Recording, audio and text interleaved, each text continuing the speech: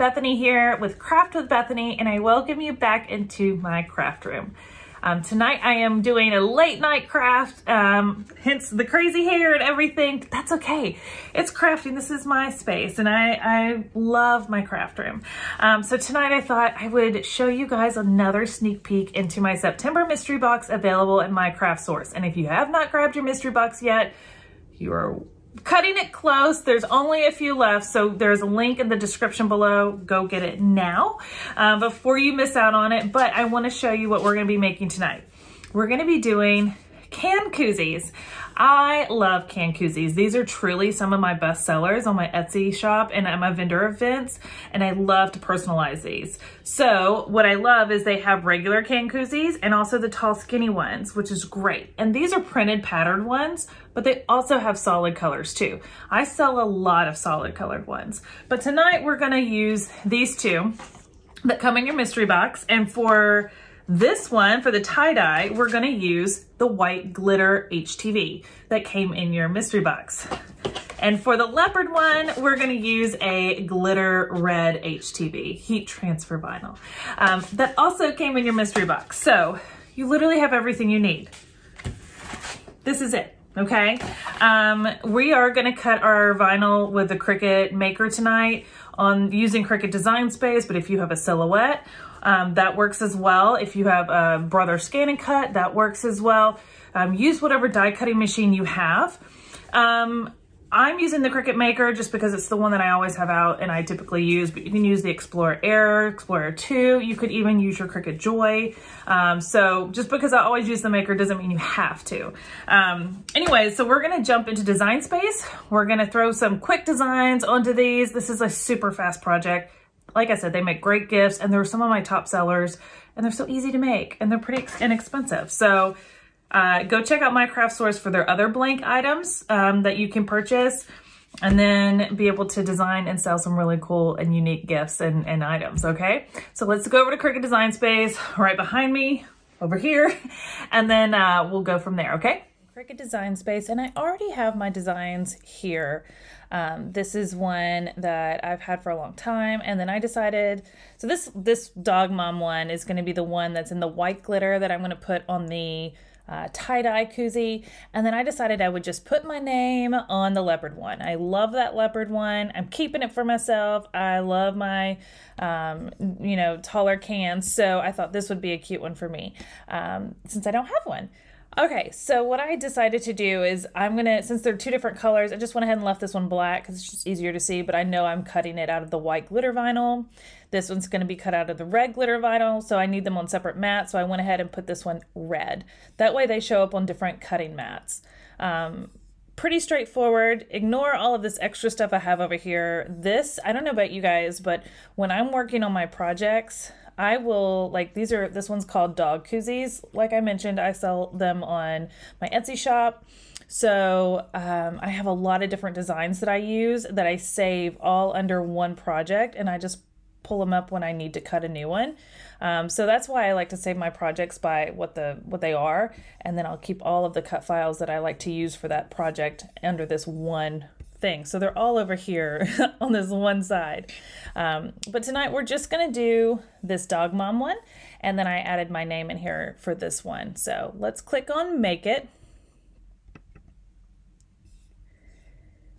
And it's telling me I don't have a font, but I really do. So we're just gonna ignore that. Now, when you're using heat transfer vinyl, you wanna make sure that you mirror your cut, because of the way that it cuts and the way you press it on, it needs to be mirrored so that it is going the right direction when we actually press it on. So we're gonna make sure this one's mirrored.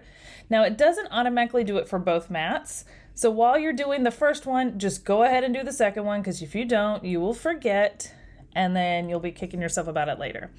Okay, so what we're gonna do next is go down here to the bottom right corner and click on Continue. It's gonna connect to my maker.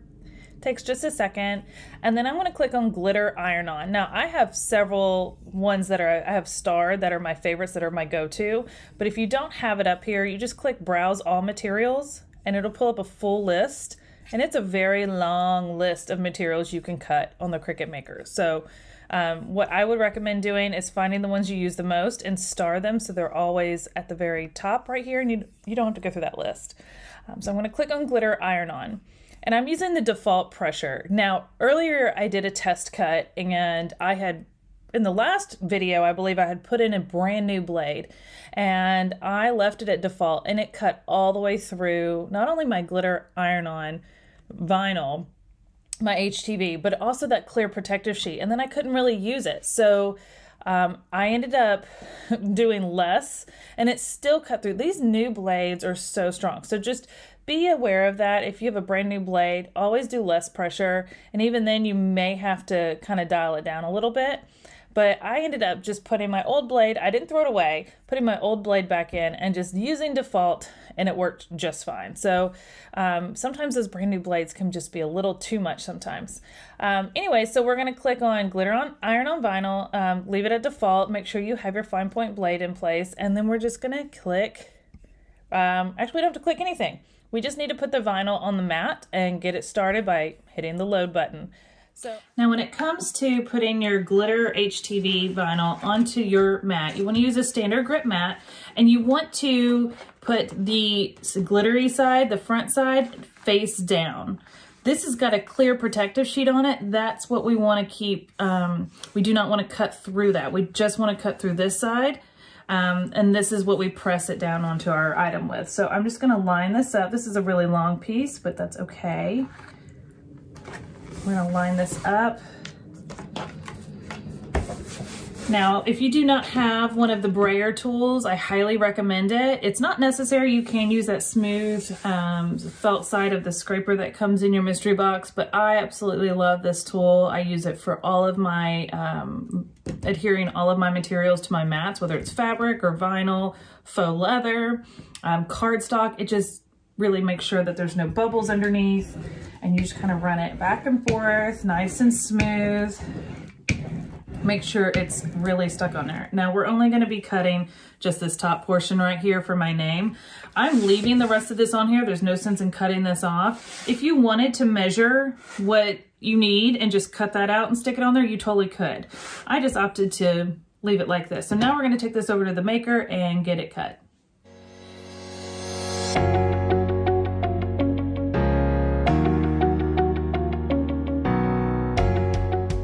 Okay, I got it cut, and I ended up cutting the Dog Mom logo out of the red as well. I'm gonna put that on one side and my name on the other for the leopard one.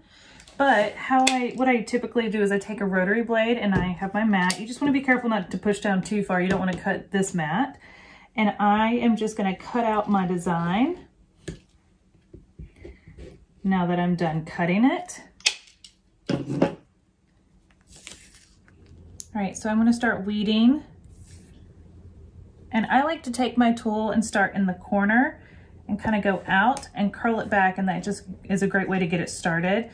One thing I love about glitter heat transfer vinyl is just how easy it weeds.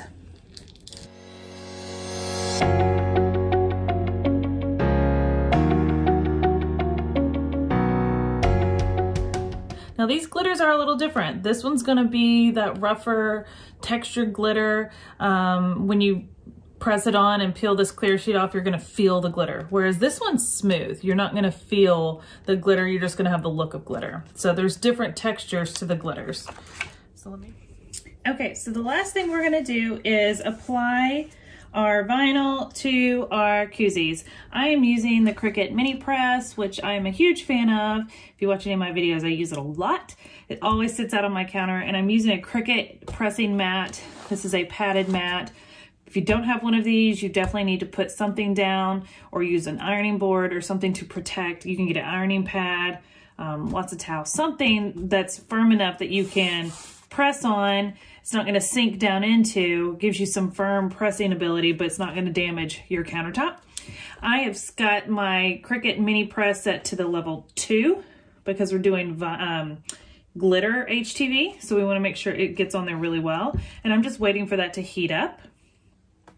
I'm going to be pressing it onto this white and glitter one onto this koozie right here, and that means it is ready to go. I like to just do a quick pass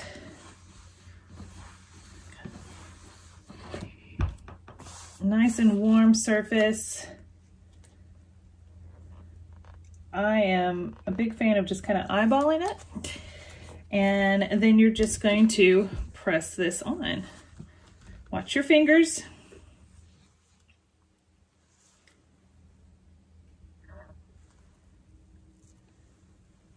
It just takes a few seconds.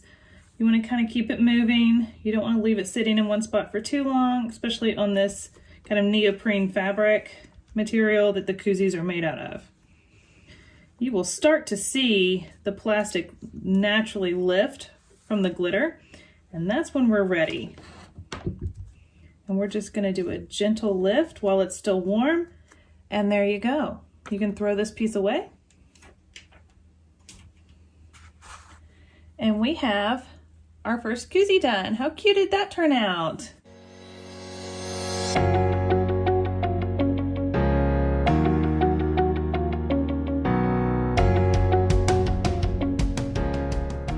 Hey guys, so what do you think of our cute little koozies we made? I like them.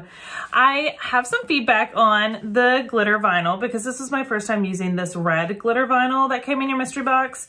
I got it because I loved that it was smooth, but I did find that it did take longer to adhere to the koozie.